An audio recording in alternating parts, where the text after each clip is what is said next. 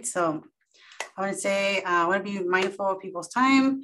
I know for those of you who are here on time, that's great. They might have a few people still joining us, and that's also great. We want to have as many people as possible.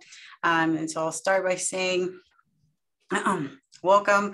My name is Maritza Monzon, and I work here at College of the Canyons, and this is our third International Forum on Youth. This year, we're doing a forum on global transition topics. The first year was, the theme was identity. Our second year, the theme was migration.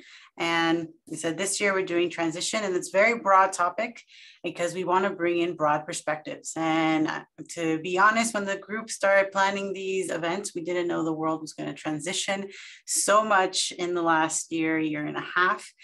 Here we are, we're trying to learn different perspectives. Earlier today, we had a keynote address from our chancellor, Dr. Diane Van Hook, which was great. We had, that was in person, so we're also having some in-person events. And the rest of the week we'll have virtual events. So if you are joining on now with this link at this time, know that there's the rest of the week we'll have other events as well with the same link. And if you're here at this time, then maybe you can come by our other times. We have tomorrow, we have a speaker from Nepal who will be talking about mentoring learners beyond the formal. That's a topic.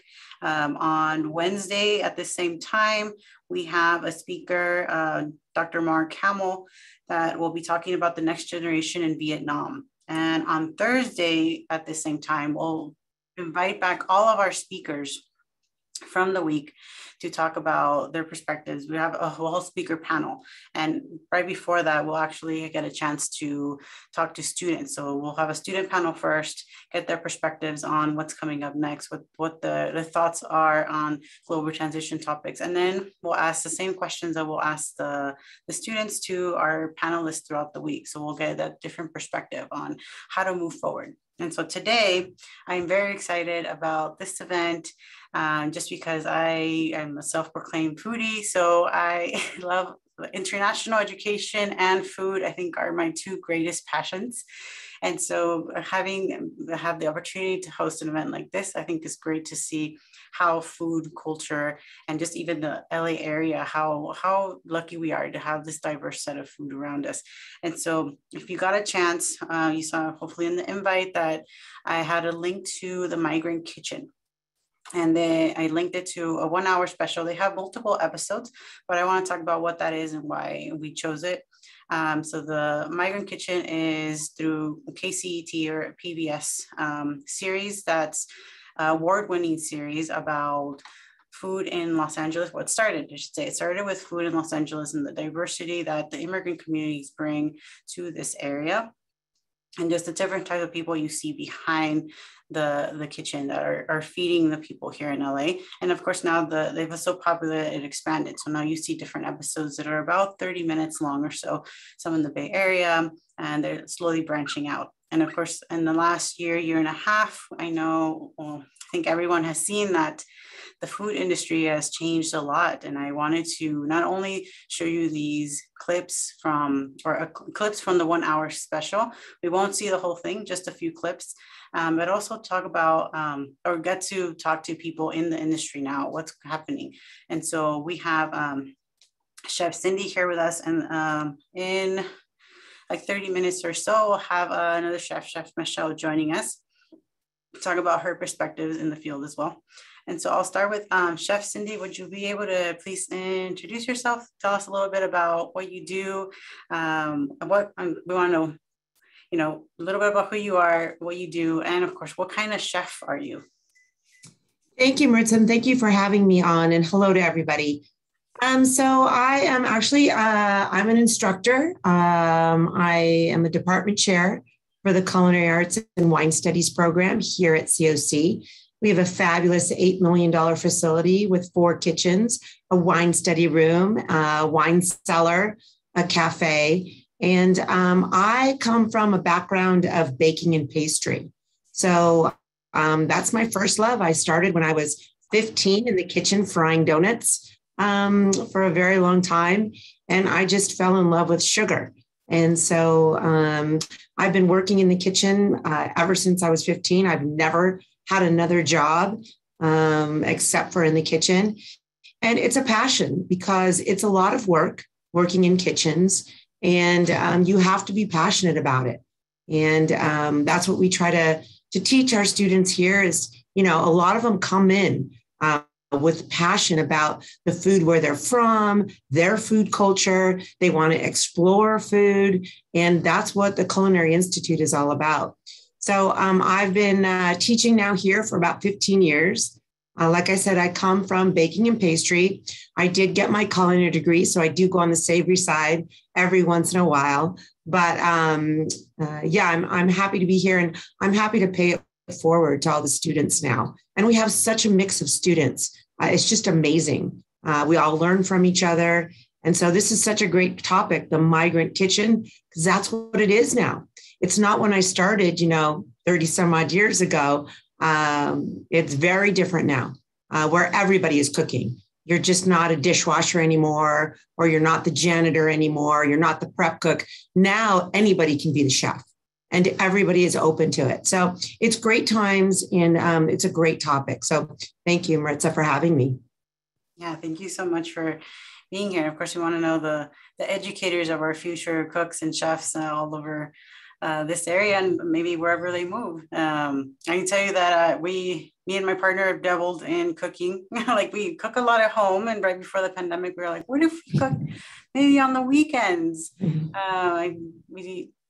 Just a side note, it was like we dug a hole in my parents' backyard, and we're like, we'll do barbacoa on Sunday. And of course, then the pandemic hit. So it's just, so we do barbacoa is for us, but it's still something that's kind of like in the back of our heads. Like, maybe someday we'll do something on the weekends on the side.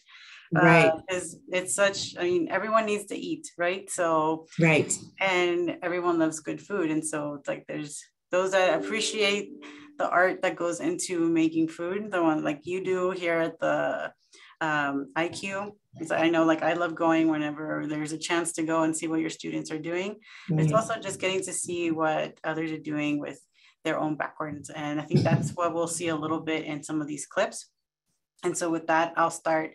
The next clip is 2 minutes a clip, and it's a kind of the intro and a little overview of what this show does. It's the Migrant Kitchen. So let me bring that up now.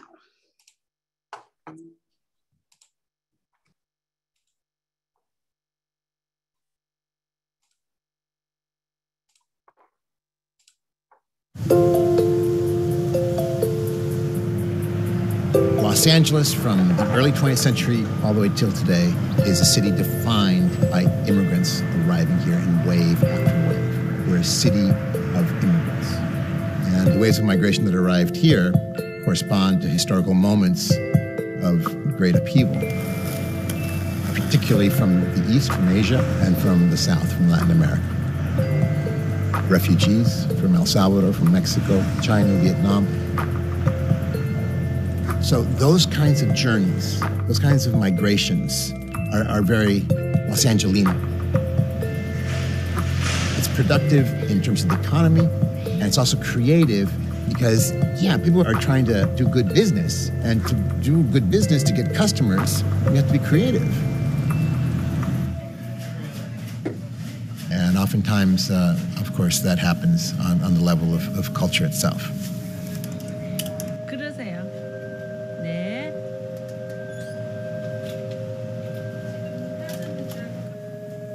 Fusion cuisine is nothing more and nothing less than the story of immigrants bumping into each other on the street in Los Angeles. So stuff starts to shift culturally in all kinds of different ways. People start learning the language. That starts to shift. It's not just the immigrants that are changed. The immigrants are changing the natives, too. And you can literally track a people's history and the history of a city through these waves and the culture they're bringing from the old country, how it's transformed here, and how it transforms the whole. And that's how great cities are made.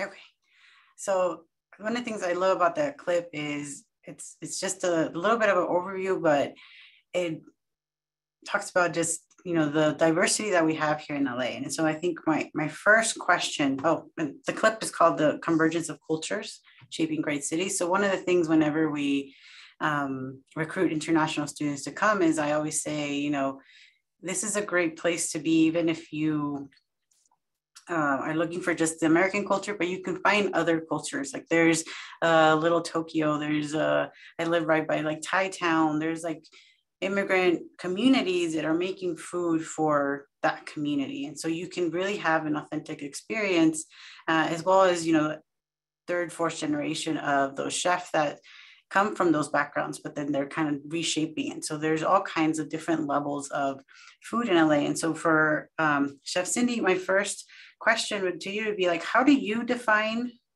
LA food culture? You've been in this industry, you said, most of your life now, or like your career. So I want to know, like, and you've been in this area and you're teaching our future students. So how do you define LA food culture? And that's a great question. I define it as complex because, you have Mexican food on one block, you have Thai on the other block, you have Asian on another block, and it's quite a melting pot here now. And I think that the food trucks really helped some of that migration come to fruition because people are so open to it now. And a food truck is a great way. You don't need a brick and mortar. You don't need to spend $500,000, to get your food out there. And it was also an opportunity for people to try different types of food and different cultures. And you had people with a lot of passion, you still do, about their food culture and about, where they're from. And everybody has a food history. Yes, everybody has a food story, whether it's from their grandma, from their nana, from their, dad, and that is what, moves it forward. And that's what gives people that passion. And they feel connected to their food. And of course, we're in hospitality, so we like to share that. And that's sharing the love. So I would call it complex. It's just now starting to come back to life due to the pandemic. It certainly has changed quite a bit, but it's now just coming back to life. And I urge everybody to go to Grand Central Market in LA. It's such a great melting pot, and to try different cuisines and different spices. And it's really a great place to go. And I had to mention, that's one of it won't be a part that we'll watch today, but this hour-long special focuses on the Grand Central Market, one family that's been there a couple of generations. And I think that kind of market, I know I've seen abroad.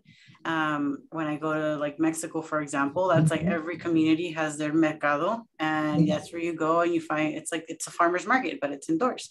And so now, of course, we have here the same thing, but that's really, I think, how that market has changed is also a reflection of how the city is probably changing as well. Because now that you don't just have like the dried goods and the market kind of stuff, you also have the kind of fancier stalls and a little bit from all over the world. I feel like whenever I go down there, it's one of my favorite places. So thank you so much for bringing that up. Sure. My next question, as far as like influence in the city, how it's influenced you, it's like, how have food cultures or maybe techniques from outside your own culture has influenced your cooking? Moving forward. So, I want to share a story with you. So we have an instructor, and she's Asian, and she's great. And she brings a lot of flavors into her baked goods. And, we experiment with all different flavors. And we just made a kimchi croissant, and it was fabulous. And you wouldn't even think about it, but the fermentation, and the spiciness of it brought such a great flavor to that croissant. So it's really fun that we get to play with our food and play with different spices and hear students who come from all different cultures, from all over, share their experience and say, hey, chef, maybe we should try, a little anise in this. We use it a lot in my cooking at home. And so we get to experiment that way. And we're open to that. And all of the students learn from each other, which is really great too. So they're open to trying new and different things. And we encourage that, everybody tastes everything. So, and it ever evolves, one day it could be kimchi and the next day, it's chocolate from Mexico that we're tasting. So it's really great. And we're very fortunate here to be able to do that right here in Santa Clarita, right? Yeah, that's good. Yeah. As a follow-up to that is, I want to ask, in your teaching, and I know you have to plan out your semester, how does the different cultures, maybe one semester affect the next one? Do you have any examples of Yes. So in our curriculum, we have an international class. And so the international class only cooks food from, we have Africa, we go to Thailand, they go to Spain, of course, they go to France. And so each week they tackle a different country and learn about the spices from there. And we try to bring ingredients from that country if we can. If we can't bring in the ingredients, we certainly bring in the technique of cooking, right? Of course, in my area of expertise, baking and pastry, everything is from France, right? Because French think that they're the best baking and pastry people. And they're very good. But there's other techniques also that we learn. So, but the international class is always a favorite with all the students. Oh, yeah, that sounds fun. I don't think I've seen it, and now I kind of want to take it. You can take it. I always have issues with gluten allergies, so I'm but I still learn technique, I'm sure, which would be great. And we address that too now. That's a great point, is that never before have I seen so many people with gluten allergies or nut allergies or dairy allergies. And so vegan is very big now. A lot of people are not eating meat, are being plant-based. Is it a trend? I don't know. I think it's here to stay. But we're adjusting our curriculum for that too. We've covered, healthy living and vegan food. So the students are also learning that now, because you have to have that if you're opening a restaurant or a food truck, or you have to have something alternative on your menu, whether it be plant-based or, a meat substitute. I've seen that. Yeah, definitely more and more. I knew a few years back, even just if you were vegetarian or vegan, it's you got the salad and that's it. And exactly. I know they have the alternative menus. They're this is what's safe. If I've gotten the gluten menus, and I'm oh, thank you. It's it takes the guesswork out of trying to figure out what to eat and make sure that you don't accidentally fall on some landmines, gut landmines in my case. But thank you very much for that. So that first part, I wanted to really just talk about the city, talk about your influence over the city.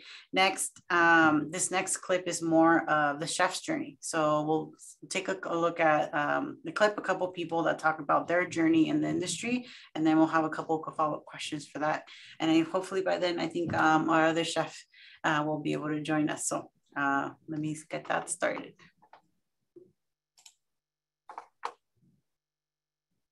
I'm more than happy to take questions too, Maritza. Oh, okay. That's what I was gonna say. Well, if you have questions as well, please put them in the chat before I put on the clip, and now we can address them, so it can be more interactive as well.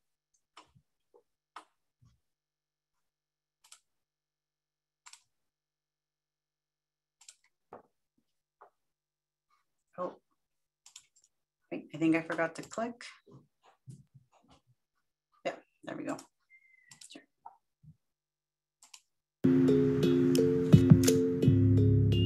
Alvin Kailan, he had always had an ambition to want to then open up a ramen spot. That's how he ended up in Chinatown initially, was when he opened up Ramen Champ, I think about maybe 2 years ago. And then since then, he has Unit 120, he has Amboy, which is a Filipino barbecue stand that's operated also in Far East Plaza. I think he's very much part of this wave of younger 20, 30-something, second-generation Asian-American entrepreneurs who see Chinatown as a real opportunity to be able to test out new concepts and new ideas. Unit 120 is a kitchen incubator. It's for people to try their ideas out and pass or fail. So, I mean, that's how it all started, was just really being able to be a platform for people to jump off of. And there's people who failed.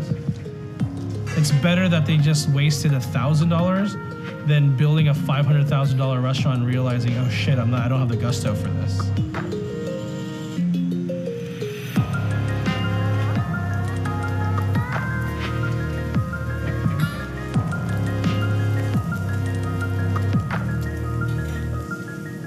He came up to us and was like, yo, I've been trying to come to Lhasa for a minute. Back when we were doing monthly dinners, we'd sell out all the time because it was just once a month, 120 people a night. He came to a dinner finally and loved it, and then offered us to be his first residents here at Unit 120. And I ate their food, and I was really taken back. I was like, wow, these guys are the truth. Like, they know what they're doing. And I kind of felt like how I felt like when I first started Egg Slut. And I was just like, oh man, these guys have something special. They were our first incubation project here at Unit 120, and they're doing well. I mean, like, packed house every weekend, and now they're in talks to open a restaurant. And that's like the dream. That was what we set out to do 6 months ago. Alvin has given us opportunity.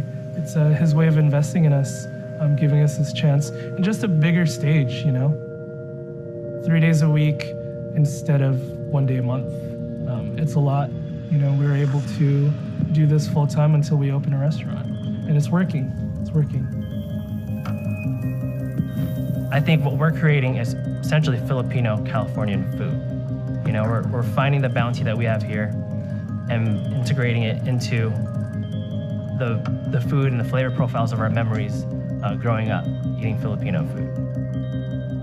It was this nice, sweet place that we're trying to go with Lhasa, where we're making American produce taste Filipino.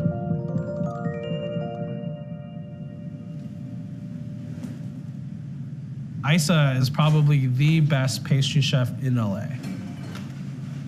I had her dessert at Orsa and Winston, and it blew my mind. And I was like, she's Filipino? And they're like, yeah. And I was like, oh my God, weird. Like, we've come up, you know? My parents, they really wanted to fit into society, which is very common for immigrant families. So I actually don't speak the language. I was told speak English. But if anything, I always had the food, and I always grew up eating that. And that was always the main connection to my culture. So when she left Joseph Centeno, she was here, and I was just trying to bring her creativity out. I was just like, I mean, Dominique Ansel has the Corona. I was like, what are you gonna do? I was like, this is your time. You're not working for a chef. You're in between jobs. What can you pull off? You know, like, what can you do? When I went to the Philippines, I wasn't sure if I was going to be inspired to do any kinds of desserts. And then when I got back into the country, got over my jet lag, I was like, I need to do some work. We had an event here at Unit 120, which was the Chinatown After Dark. And then somebody's just like, well, why don't you make something kind of like Filipino? And I had never made anything specifically Filipino inspired before. So I created malas, which is a hybrid Filipino donut, cross between a malasada, which is a Hawaiian donut, and carioca, which is a Filipino fritter, and it's coated in latik, which is caramelized coconut milk.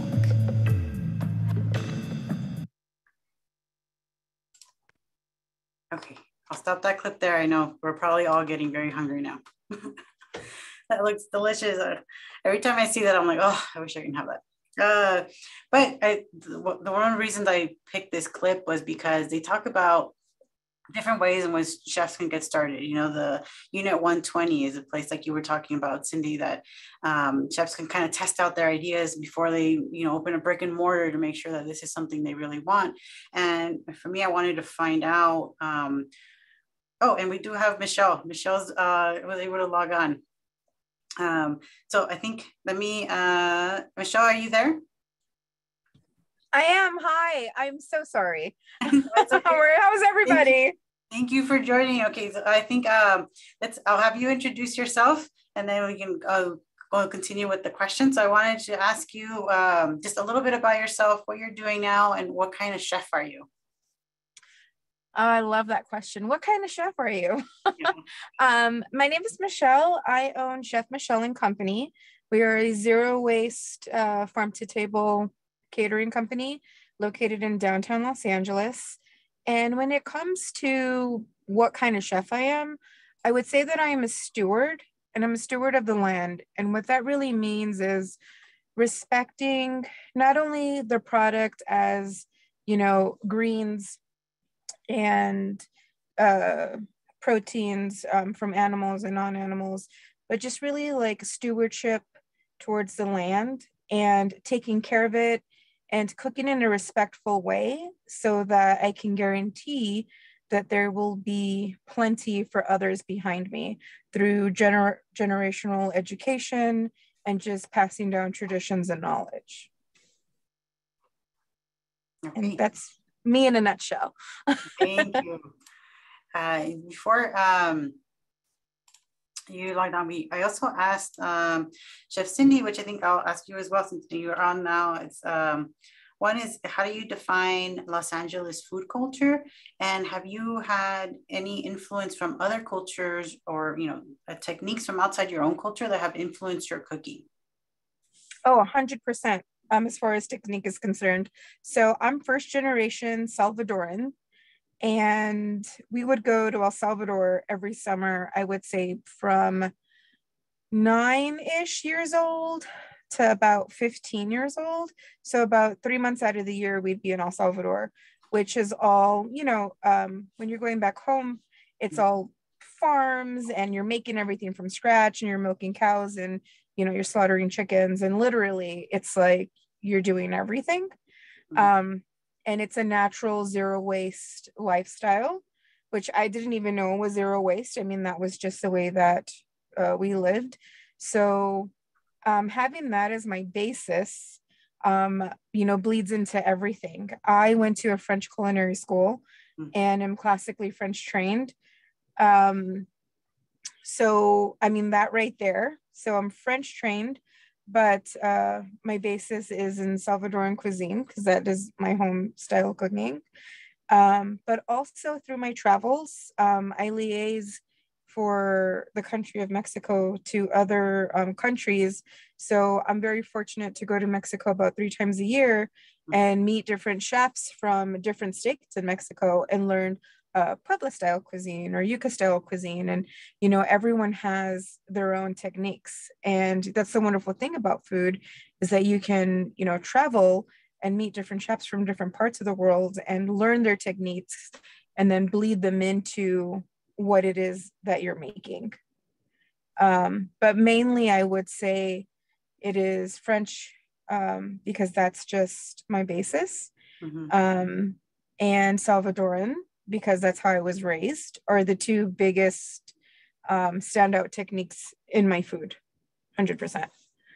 Could you repeat the first question, please? It's the first one was, how do you define LA food culture? That's a toughie. I mean, I really feel like LA food culture is a melting pot. And I hate to say it because it sounds so cliche, like a melting pot, but it really, really is. I think California itself is home to so many first generation people from so many different cultures that because we are born here in California, we're fortunate to have all this great produce and proteins.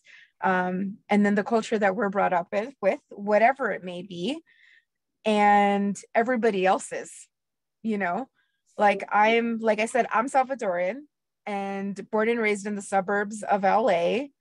My school was mostly Mexican and Asian. And in my city around me, I have a little Filipino town, I have a little Tokyo town, and I have a little Armenian contingency. So, all these little places, they all have their own street food. They all have their own, chefs. And the older I get, the more I see more first generation people combining different cuisines together and techniques. So I feel it really is a melting pot of flavors. Yes, I would definitely agree. And it reminded me because Chef Cindy was also talking about like food trucks. And I remember I had a friend visit from Mexico City, and I was like, oh, we're gonna go have some like Korean tacos. He was like, what? Korean tacos? Like, yes, like that's a thing here now. It's like then I see a little bit more of that, or like this clip that we just saw, that it was a hybrid Filipino Hawaiian donut. And so it's like those kind of awesome creations that are coming out from, like the show says, it's like people talking to each other, living next to each other. You get exposed to different ways of doing things. And going back to the clip we just saw, I wanted to highlight again that I picked this clip because it highlights kind of the chef's journey, like where you can start. And they talk about having these like incubator kitchens where you can have maybe one night a month, or and launch yourself off that way to see if you are successful. And the guy that was talking in the beginning, oh, I can't remember his name now, but he owns Eggslut, which I know was a food truck downtown and then blew up and now has a stand in the Mercado downtown. Yep. The market. And then I was looking up the website, and now he's got Eggslut in different parts of the world as well. So he's really, from a food truck, he blew up all over the place. And now he's also bringing that opportunity to other chefs to try to figure out, what are you good at? Here's a space. Maybe you have 1 week or every other week or something to showcase what you do. And so with that in mind, I want to ask you, what opportunities did you take advantage of in your journey to get where you are now? Every opportunity. I mean, in culinary school, I was the youngest in class. I was the only student that was 18.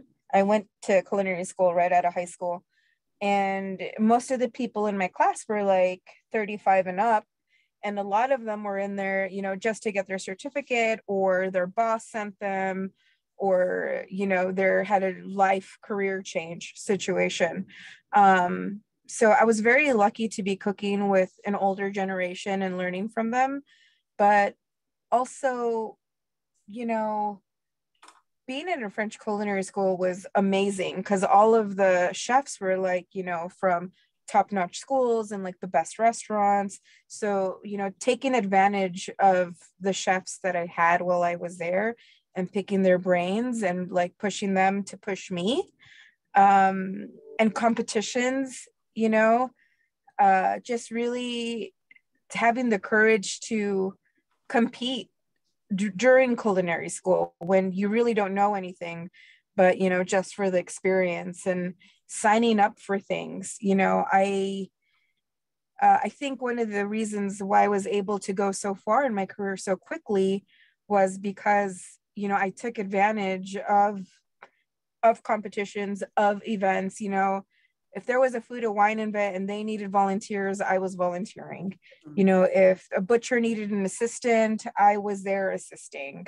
Whatever it was, just to get more knowledge, I was doing it. But also, along the way, you meet people. If you're lucky, you meet people, chefs, who will help you and who will guide you and who will train you and will mentor you. And I was very fortunate to have not one, but two really good, solid mentors who helped me on my journey, that I could call them and ask them questions, and, they would help me. And just continuing to push and really continuing to believe that I could make this a career for myself.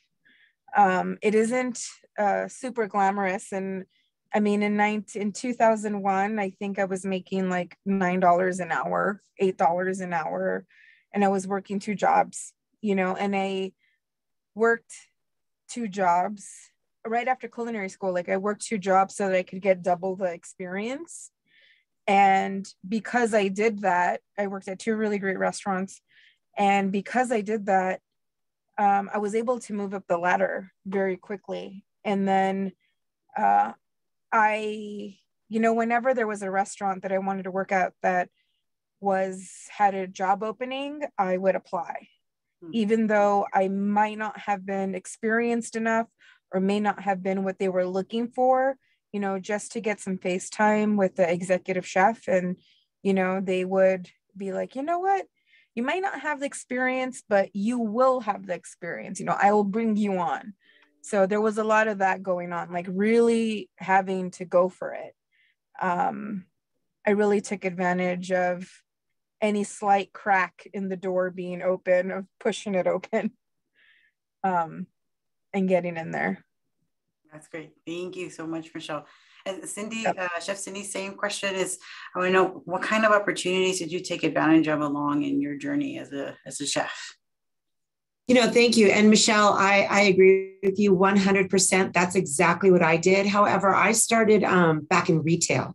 So I was a bakery manager for grocery stores, and I ran the deli. And so I kind of had a little foot in already right out of high school. So I came out of retail and I was there for a very long time, like 10 years, but I just loved food and I loved being in a kitchen. And, you have to have a passion for this. I worked every weekend, I worked every holiday, and I didn't mind. It was okay. I put in the hours because I loved what I was doing. Frying donuts and eating a hot donut out of the fryer every day. What more could you ask for? So I started in retail, and then I went back to school because I wanted to be a little bit more creative and I wanted to learn more technique at that time. And like Michelle said, I volunteered for everything. My culinary school, we catered for the president. I catered for the Oscars a couple years, and just all of that, I just took it in. And, I put in a lot of hours, and it served me well. And I found what I really love to do. And so, that's what you have to do is find something you love and put in the hours, because then it's not a job, right? It's a passion. And I work my passion every day. And I'm blessed that I get to share my passion with students and pay it forward. And I encourage them to do the same thing. Find out what you're good at. Do you like baking, or do you like the savory side? Maybe you like the wine. Maybe you want to be a wine steward. You know what I mean? And right now is the time for them to explore. And we encourage them. That's why we have the restaurant open here at school, so that students can get a real world experience on what it's like to cook for people, serve for people, talk to people, see where your guests are at. And so, just taking advantage of all the opportunities and saying yes. Just say yes. As a follow through that, something with these clips, they mention all these different types of like kitchens and things you could do outside of school. But I wanted to ask you in particular, Cindy, if I've seen more community college now that offer culinary school. And so I know it's more accessible than it has been, because I know when I was looking into my undergrad, I thought about culinary school and I looked at the price tag and I was like, nope, I can't. Like that's a lot. I was trying to find another way, but back then there really wasn't. And so I wanted to get your perspective on how like chefs are trained now. It's like and you're training the future chefs. So it's like, how has that training changed in the last few years, maybe? That's a great question. We here at the community college, there's probably a dozen community colleges in California that have culinary programs now.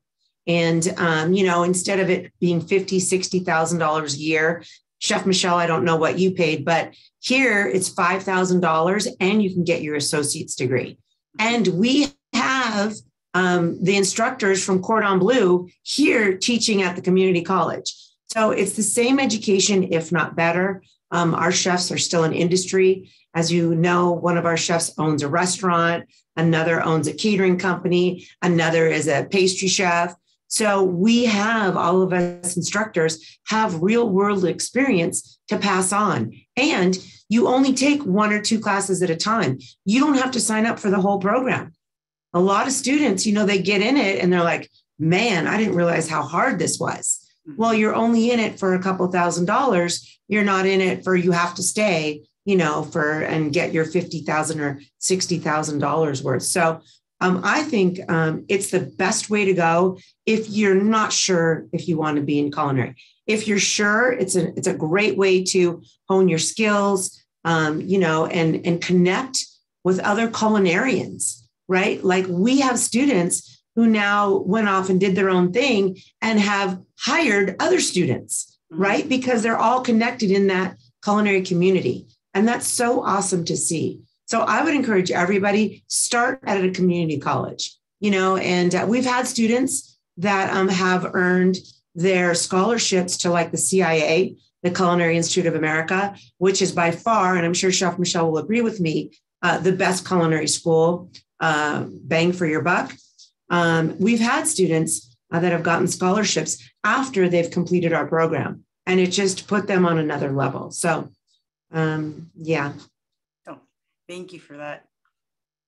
And then, so my next question then, after the clip is like, I feel like the chef that did I keep going back to that donut, the Hawaiian donut, and she had like this aha moment, and I'm wondering, what was your aha moment where you feel like you discovered maybe your signature as a chef, or do you feel like you have a signature as a chef? So those are the two. So maybe what is your signature, and what was your aha moment? You're like, this is it, this is my thing. Michelle, you want to go first? Sure. I still don't know how to answer that. I've been cooking for 22 years and I still go through phases. I get really obsessed with, I went through a pickle phase for almost a year, and I pickled everything. Like every season I was pickling and canning to find the right texture, flavor, acidity level for almost every single vegetable. And I get these obsessive streaks because it's a sickness.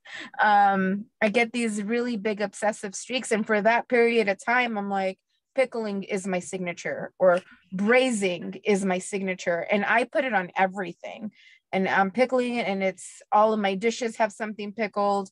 Or I went through a braising phase, and everything has some sort of braise. Or I went through like almost a 2-year smoking phase where I smoked everything: flour, butter, jams, meats, veggies, and all different kinds of woods, cold smoke, hot smoke, like everything, you name it, just to see what it was.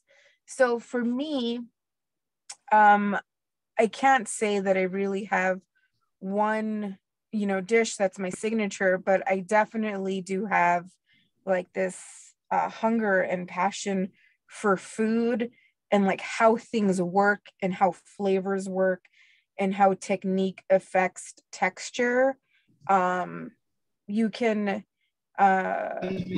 people who have had my food can generally tell my food because it's so layered. So that is definitely a signature technique of mine. If I'm doing like a coursed meal, if I start with beets, I also end with beets and have it throughout every dish.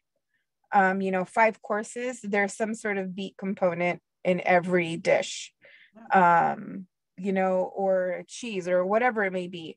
But my flavors layer and they build to the entree, and then I take it back down to a mellow for dessert.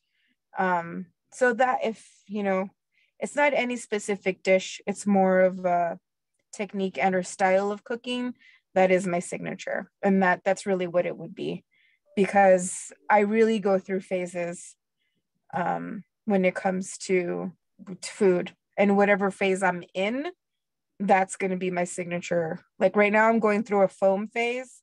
I went through this phase a few years ago, but now I'm back in this foam phase where I want to foam everything and I'm putting it on everything. So, anything that I'm making right now has some sort of foam on it. And that's my signature right now, but always in that same layer situation. That's great. Thank you. Yep. Cindy? Yeah, I'll agree with Michelle. I kind of, go in and out of phases. And of course, right now, my phase is sourdough bread. I have a starter. I love Mastada. He's 7 years old. And I'm into the sourdough bread, into the rolls. I love working with yeast right now. I've gone through phases too. I used to, a couple of years ago, we did a lot of catering parties here on campus, and I make a really great chocolate sushi. So, and everybody loved that. And they're like, oh, chef, you gotta do chocolate sushi. So, but like Michelle said, I go through phases too, but I make a mean sourdough. Oh, I wish I could have it. I wish you guys were here. I've been working on like breads, and I like import flour from Italy, and my boyfriend's gotten really good at making me bread, and I'm like, this is great. This is better than anything I buy in the store. So I'm happy. Right. I also think I'm starting to forget what real bread tastes like, but that's okay. As long as I enjoy what's being made. But thank you for that. My next question is actually, it's still a part of the chef's journey. So I want to know, what are some like key transitional moments in your career that you can maybe highlight? And if you've chased or if you had any challenges as a chef and as a female chef in particular, anything about that you want to share with us? Do you want me to go first? Sure. Yeah, go ahead. Okay. All right. So challenges as a female chef in the kitchen, absolutely. The kitchen is tight quarters. And, some kitchens are, the size of a 6-foot table, and others in big hotels are a little bit, you know what I mean? You have a room being a pastry chef. But absolutely. And, you just have to, keep a good head on your shoulders and speak your mind and understand the pecking order, right? And you just keep your head down and do your thing. There's been a few instances, but, I've kept on, and, it's different. The energy in a kitchen when it's all men is very, very different from an energy when there's a few women in the kitchen. And you can ask any restaurant owner, and that's the truth. So, there's been instances, but, I speak my mind and I speak up for myself, and I keep my head down, and, I do the best work that I could do. And then my aha moment, I've had a few. I've had quite a few, I've been doing this for a very long time. So my favorite aha moment, I'll share with everybody. And there's lots, and there's a lot of memories and kitchen stories, and just a wealth of really great memories. My favorite one is I made my famous chocolate sushi. I used to work for a catering company called Smashbox. It's in Culver City, and they did commercial shoots. They did photo shoots. Annie Leibovitz and Cosmopolitan and all the big mags would go there for their photo shoots. And I ran the pastry kitchen. And lo and behold, George Clooney was doing a commercial there. And I walked in the room with my plate full of chocolate sushi, and my knees buckled. And I wrote my phone number in chocolate on the plate, and he hasn't called me yet. But that was an aha moment, like, wow, I can really, I can hang here. Yeah, it was a great memory. And Chef Michelle, any challenges you faced as a chef, as a female chef? That is awesome. I want that memory.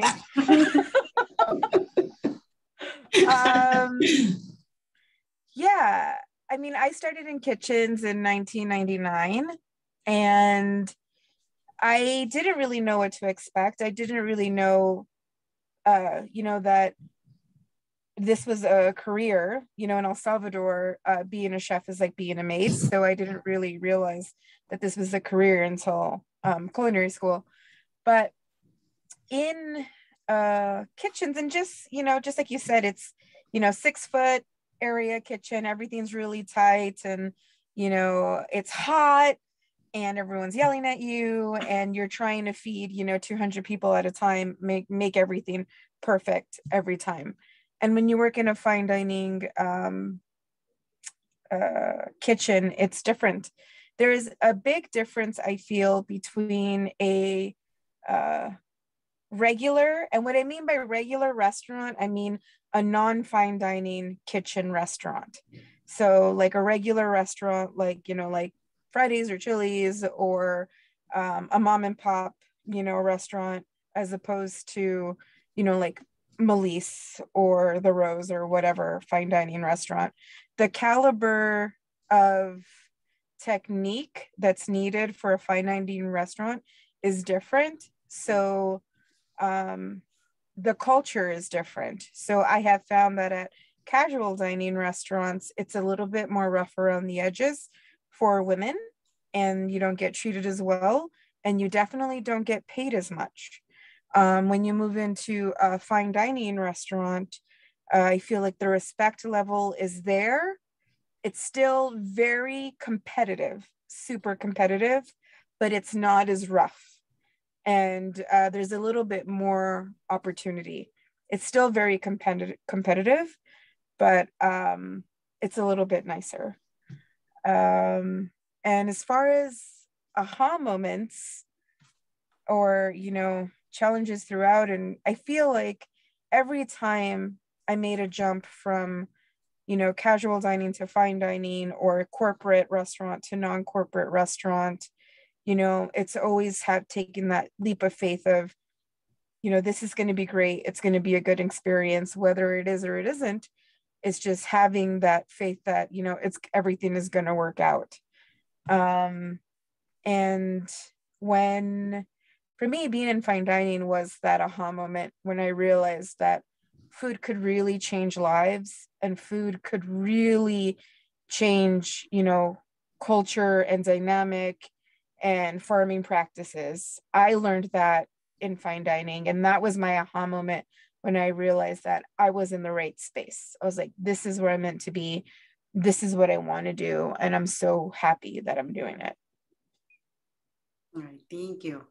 And I think that leads nicely into my next clip that I have. It's just, this is the last clip. Should be about 4 minutes or so. And it's a clip from Restaurant Providence here in Hollywood. And it's the story of two brothers. One was raised here in the US, the other one came from Guatemala. And I'll let the clip speak for itself, but I wanted to just preface that a little bit. So we are going into a little bit of the fine dining world right now.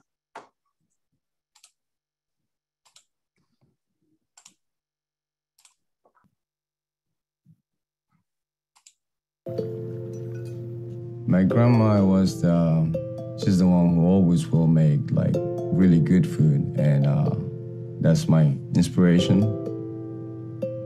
Chef Michael's like make the best, like bomb-ass sauce you ever made. So that's chirmol. What's chirmol? It's a Mayan word. It means running nose. I started like charring all these tomatoes, onions, cilantro, mint.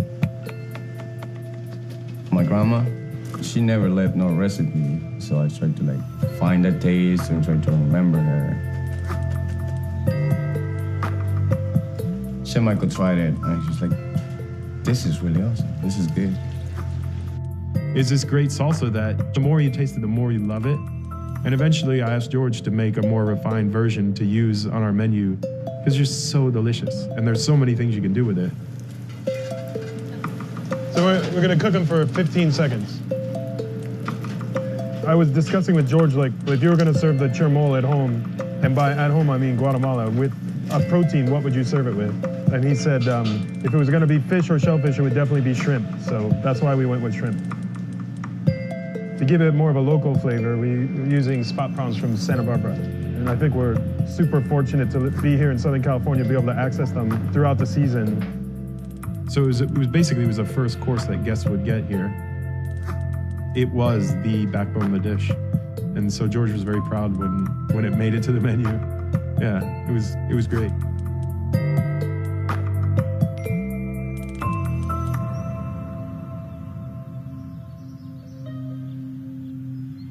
The difference between me and George, I was living in the States at the time, and my brother was living in Guatemala.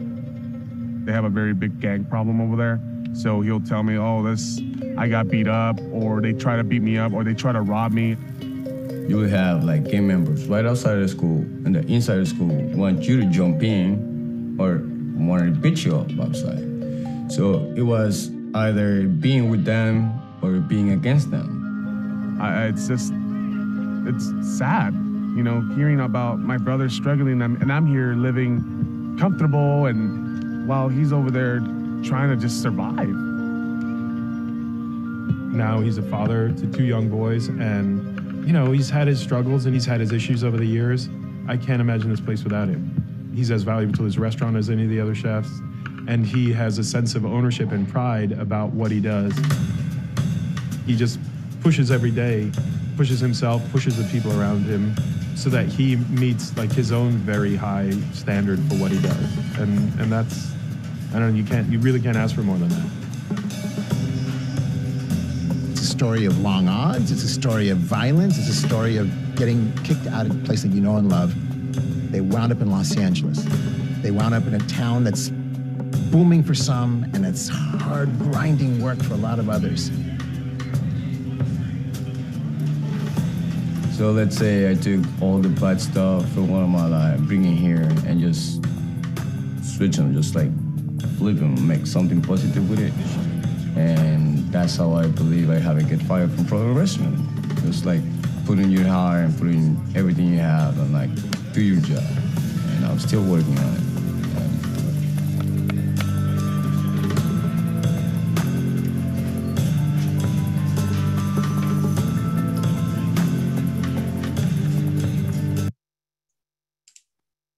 Okay, so that was that clip. And one of the things I really like about this is it shows inspiration. And so it shows that, George is inspired by his grandmother and the cooking that influenced a dish in Providence's fine dine restaurant. But another part of this clip that, this story that we didn't see is that his younger brother, who is actually very tall, a lot taller than he is, he talks about he's inspired by his brother and his journey and what he's done and how he's so proud of what he does in this restaurant every day.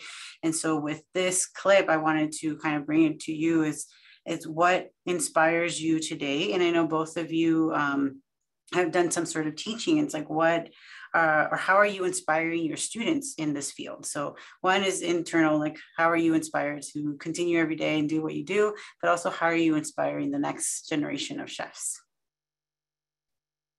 Anyone, I guess, Chef Cindy, want to go first? Sure. What inspires me? I am inspired by good food. I'm inspired by farmers markets. I'm inspired by healthy food. And, I haven't been to a McDonald's in 30 years now, and I just don't like to eat that way anymore. I don't go to a drive-through, and I'm very lucky that I can cook, for my family and feel comfortable doing so. And knowing that it's fresh, nutritious, and it's healthy and it's good for your body. So that inspires me. And, going back to my sourdough bread and feeding the starter once a week and, getting the good flour and getting the good butter to put on that bread, that inspires me because I like to eat that way. You know what I mean? I like to have good food. And, the students inspire me every day.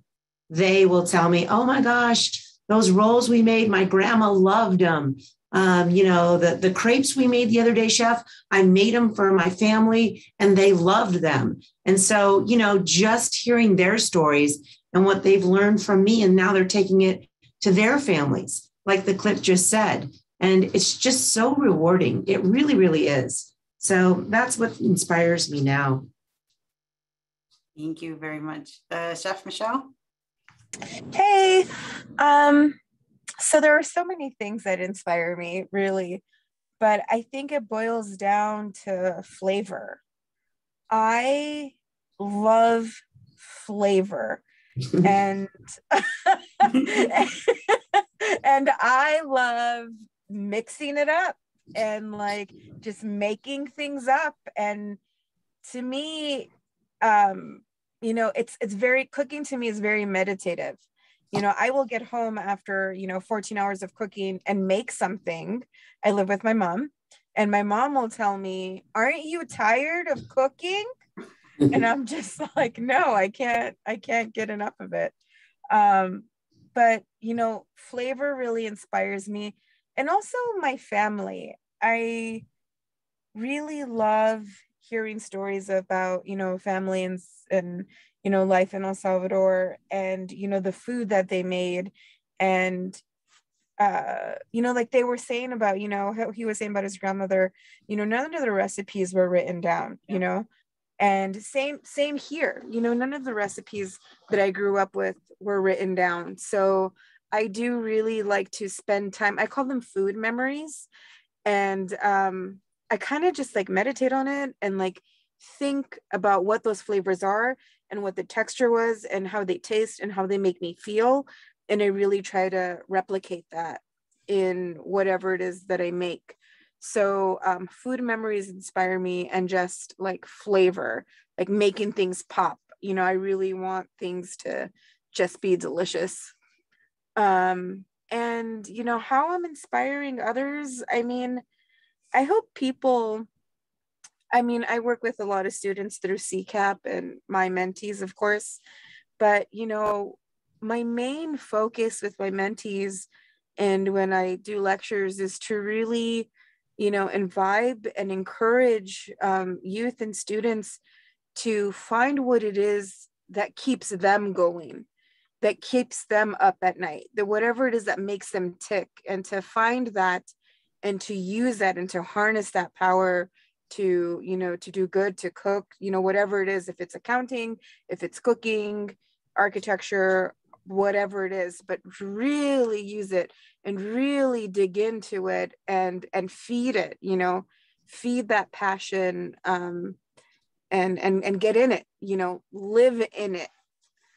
I truly try to encourage my mentees to do that, you know. And if it's food, great, volunteer, go to farmers markets, eat as much as you can, try things, mess things up, burn some stuff, you know, make some things that are great, because it's all learning, you know, whether good or bad, you know, it's all learning experience. Okay, thank you for that. I have two more questions and then we'll open it up for, I think I saw some questions in the chat. So I'll try to hurry with my questions. So the next one is, how has the food industry changed in the last year? I know the food industry's gone through a lot of transitions, and maybe how do you see food culture in LA transitioning going forward? So it's hard to say now because, you know, everything is just now opening up. What we're finding here is that people don't want to leave. So they'll have their dinner and they're so happy to be around, you know, other people that they sit at the table for longer, which is, you know, good and bad in both ways. And I find that people want to have a good experience with customer service. They want to know that you're safe, you know, that your restaurant or whatever, you know, however you're preparing your food, you know, is safe, and you follow all the sanitation and the protocol now.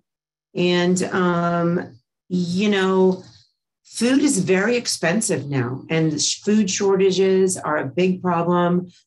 We sometimes don't get a delivery because, you know, the truck driver, you know, called in, or, you know, they just don't have enough people to drive and deliver. So it's changing a little bit in the sense that you have to be mindful of those things on your menu. You know, you can't offer lobster now because you can't get a lobster. Or if you get a lobster, you're going to have to charge $250 a pound for it. And people aren't going to pay that, you know. So I think that as consumers, as guests, you know, you have to give the restaurants just a little bit of leeway, you know, trying to maneuver this new world right now that we're in. As far as, well, yeah, I mean, catering, and I have a lot of friends who own restaurants, and I think the biggest shift that is being seen and felt, restaurants, at least on this side of town, is mental health in the kitchen, and really, you know, for a long time, you know, cooks or people in the restaurant industry worked, you know, 8 hours, 9 hours, 10 hours straight, you know, without any breaks. You know, you can't have water on the line, you know, things like that or whatever. And I think there's been a real awakening and a real check of, you know, how are you treating your employees? And I think HR is a really big change that restaurants are seeing. And the treatment of their employees is very huge, retaining employees. You know, I feel like that dynamic is in a big flux as far as service is concerned.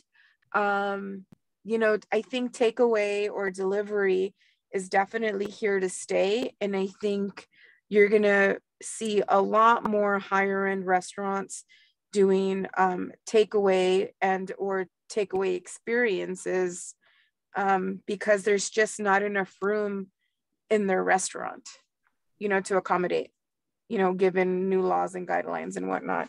So that's what I see in restaurants recently. I agree. And it's hard to hold on to people. You know, people now don't want to go work, you know, 12, 14 hours a day. And it's hard to, you know, you'll get, you know, people, some restaurants are hiring and you'll get 15 applications and one person will show up for the interview. So it's very, very difficult to find good help now. And that good help that you have, you're asking more of them now because, you know, there's nobody else to do the tasks. So it's quite a transition. And on the flip side, for our students and for anybody that wants to go into hospitality, the restaurant industry, the opportunities are wide open right now, much more so than when I started, because everybody's looking for people. And it's a great opportunity to get your foot in the door somewhere. So that's what I think. And I've seen. I totally agree with that statement, that it is a great opportunity for people to get into restaurants right now. Mm-hmm. All right. Thank you. That actually leads into, which I think you already touched on this a little bit. It's my last question is, what is something we might not know about the food industry as consumers, and how can we help to improve it? The food industry people and hospitality industry people work hard. They work weekends. They're on their feet 12, 14 hours a day. They work all holidays. Mm-hmm. Treat them well. Tip well. Don't be, you know what I mean, all offended because, you know, your roll was only 2 ounces instead of 2.5 ounces or whatever. You know what I mean? Be kind. Be kind to your server and be kind to each other, actually. But that would be my takeaway is, you know, they're working hard. They are working hard. I agree. I'm like, yes, please treat them well, tip them. Yes. Gosh. I think one of the things that a lot of people aren't aware that is starting to come to light is, or they're aware, but it's just not talked about, is the stress levels inside of restaurants and that how that affects a person's body. You know, something that people may not be aware about is you're expected to create, I mean, someone's going to come in and they're going to pay $25 or $35 for a steak. And you're one lonely person working on a station, let's say grill, for example, you're going to have 50, you know, anywhere between 10 and 30 steaks at a time coming off that one station, and you're expected to make them all look perfect, taste perfect, and plate them within a 10-minute window. You know, if you just think about that, if you just think about that for 1 second, like the amount of stress and heat and everything, and that's not even side dishes, which, you know, is like 2, you know, what, potatoes, greens, and whatever, you know, 3 things that you need to get out in 10 minutes. But it's not just one, you're getting out, you know, 25 of them at a time. You know, I feel like people don't really realize all of the work that's going into making that one dish. And it doesn't start at the kitchen. It starts, one dish started 6 months ago at some guy's farm with one seed or a cow, you know? And then, so every single dish took, you know, anywhere from, you know, a minimum of 4 months to a year to make, if you're looking at it that way. People don't think about that. Thank you very much for that. So now that was my last question, and I want to save some time to open it up for questions from the audience. And I know there's been some in the chat, so if those that wrote down the questions want to unmute themselves and ask, feel free. If not, I can always just read the question.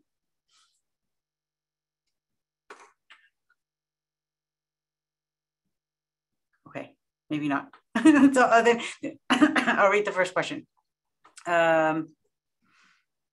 So it says, urban areas seem to create the melting pot, like Michelle mentioned. But living in urban environments is expensive and food work doesn't pay well. Is that an issue in the industry that the industry talks about? I think you already mentioned that a little bit. I don't know if you want to talk a little bit more about that. Sure. I mean, it's really difficult. So for restaurant, I don't know if you guys know or not, but like a restaurant generally makes 5%, and that's a good restaurant, makes 5% profit. So like, think about that. And then, you know, if you're only making, you know, you're putting $1 in and you're only making, you know, $1.50 or $1.10 back, $1.05 back. That's a lot of work for 5 cents. But it's hard. They're trying. I know a lot of restaurants out there are trying to pay their staff more. You know, when you pay your staff more, then that means you have to charge more for the price of food. And, you know, people, depending on the area, can't necessarily afford that. So that is definitely a hot topic. You're not alone, but catering generally pays a little bit better than restaurant work, because they don't have as much overhead. So if you're trying to look for a job that's going to pay you well, and you want to cook, try catering. It may not be consistent, but you know, you'll get paid $20, $25 an hour. Whereas in a restaurant, you know, you'll get paid, I think it's like between 13 and 16 an hour, which is still pretty good, I think, for a restaurant to pay staff. It just depends. I think hotels pay the most, but it's really hard to get in. Thank you. I have another question.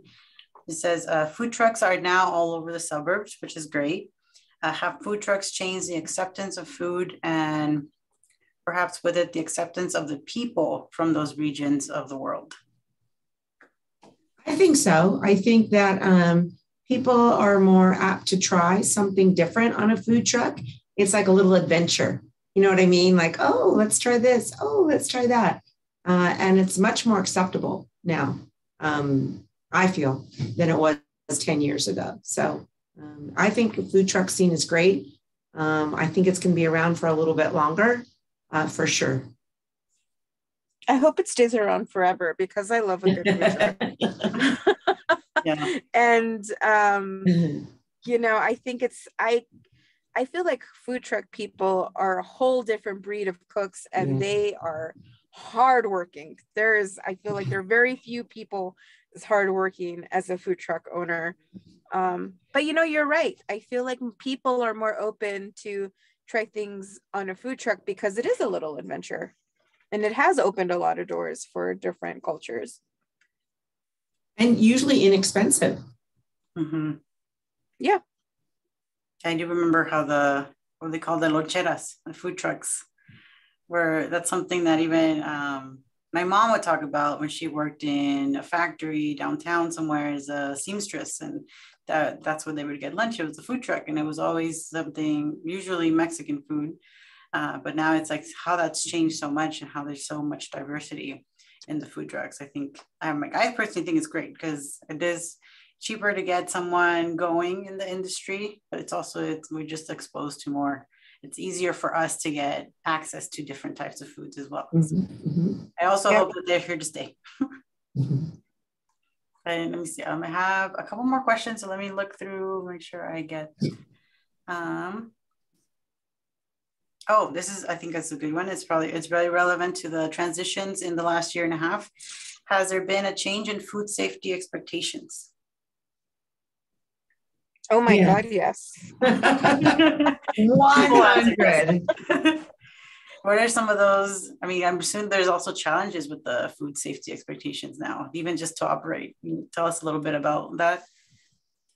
So, for us, we have an instructor that owns a restaurant, and, they expect the restaurant to be clean.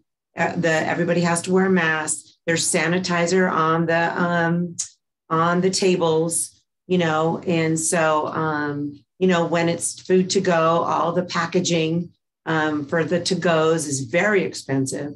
So, I think it's heightened sense a little bit. We already here in LA, we're mandated by the health department anyway. They come in and they give you a grade, which I am all for. But now people do expect, that they see it being sanitized. They see the chefs wearing gloves, when they're cooking. And so, I think it's changed quite a bit. And I think that will stay. All of the things, as a catering has changed as well. So I've had my company for 4 years. So since COVID, I've definitely have to put in new practices in place, not just for service, but also for my staff. Like everyone needs to be vaccinated. Everyone needs to, I do studio work and like galas. So anytime, we do a galas or we're going into a studio, my staff needs to get tested to make sure that they're not sick 48 hours before the event. My larger events, I never had to deal with that before. They all have to sign waivers now. It's definitely different. I have to keep a lot more records. And then also just the cleaning and the sanitizing as well. We have protocols, every 30 minutes, you have to do this. Every hour, you have to do this. You have to, and because of that, you have to have more people on staff. So it's changing, but it's needed. Yeah. So I'm not upset about it. Okay. Well, thank you. Thank you for that. I think we have maybe time for one more, and then we'll wrap up. We also have a short poll to go through, but I wanted to see one more question here that we've been talking about. LA is like a melting pot of different cultures, different techniques in the food, and how it's kind of shaped what the food industry is here in the food culture. And so this question here says that, in the US, we have completely new kinds of food being invented, and they kind of stick around in the culture. And is this something that happens everywhere, or are most places outside the US sticking to tradition? Is there something that you can talk about maybe? I haven't been out of the US now for 4 or 5 years. So I really can't speak of what's going on, outside of what we're doing. I imagine it's similar. To what we're doing. It really depends, honestly. It really depends on the area and the way, and immigration and the way that people are immigrating to other countries. In Mexico City has a really big Iranian group of people. And so what you're seeing a lot now, or more often, is Iranian and Mexican mashup, which is really great and unexpected. Like, who would have thought that in a million years? Not me, but also I see a lot of people from the US traveling to other countries to cook with chefs in other countries and talk and explore cuisines. So I definitely think it's happening. I think the more metropolitan the city is, the more variety of cuisine that you will have. in general. Yeah, I think I agree with that. And I personally visit Mexico most, and I go to Mexico City, and you can find like a gastropub, kind of like you can here. That's like, and now I see more. So in Mexico, a lot of the beers are very light, but now you see the kind of like breweries that are popping up, and I've seen them more like in Ensenada area, so Northern California. Like the closer you are to the U.S., it's like people that go back and forth. They have that experience of kind of like I call them the fancier burgers or the gastro pubs kind of thing. And so I'm seeing them pop up more and more down up until like Puerto Vallarta area. And so it's part of it, I think it's catering to those coming in from the US, but it's also like, it's, you know, they've experienced it, so they want it there as well.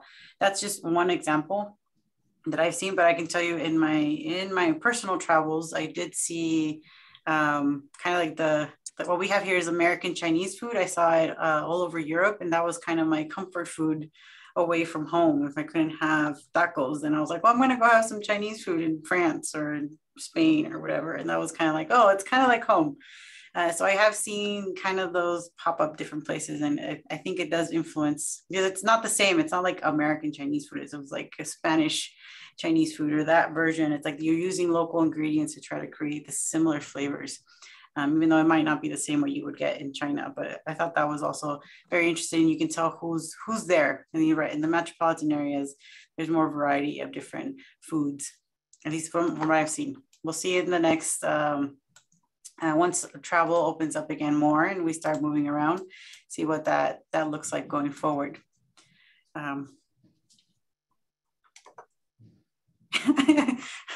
Good point, Sab. I think we have something like, yeah, who thought about putting avocado on sushi? Is that not normal? Like, that's amazing. It's a California thing. Yeah. Hence the California roll. Yeah. Okay. Oh, yes, it was invented in Los Angeles, a California roll, and now the avocado everywhere. We have avocados here, so. And I think, yeah, we're getting close to time, and I wanted to do a quick poll. I just want to see if there's anyone else I wanted to say, have any questions, maybe one more questions from the audience. You can unmute yourself and ask if you'd like.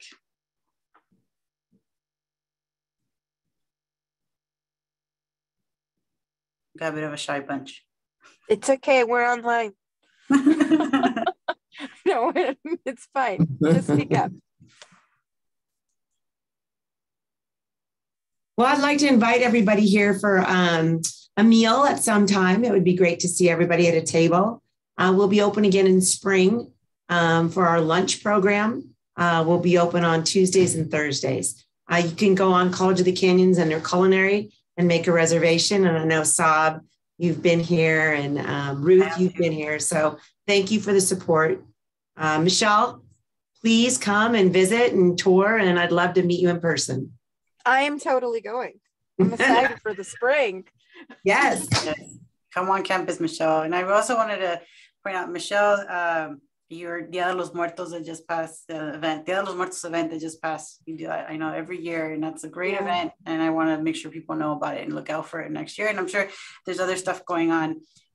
You can also follow Chef Michelle online and find out what's in store, what she's up to.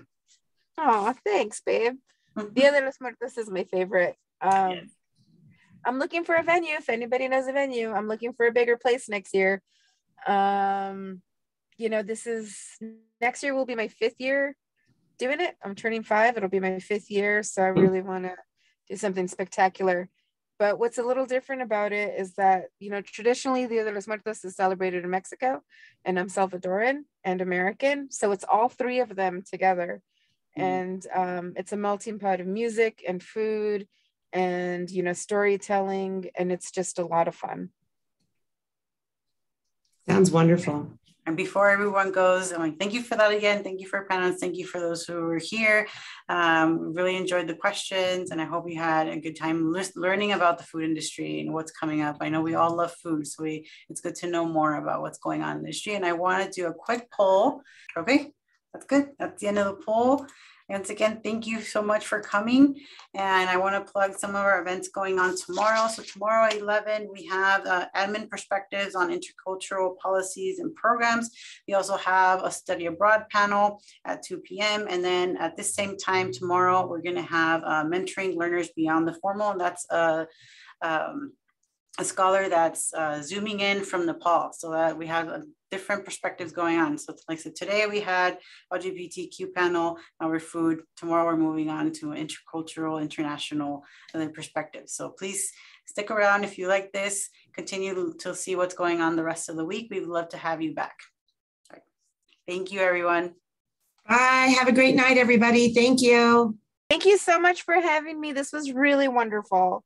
Thank you for making it.